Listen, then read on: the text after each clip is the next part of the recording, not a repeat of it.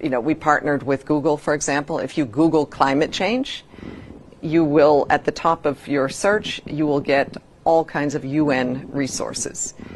We started this partnership when we were shocked to see that when we Googled climate change, we were getting incredibly distorted information right at the top. So we're becoming much more proactive. We own the science, and we think that the world, should know it, and the platforms themselves also do. But again, it's a huge challenge that I think all sectors of society need to be very active in.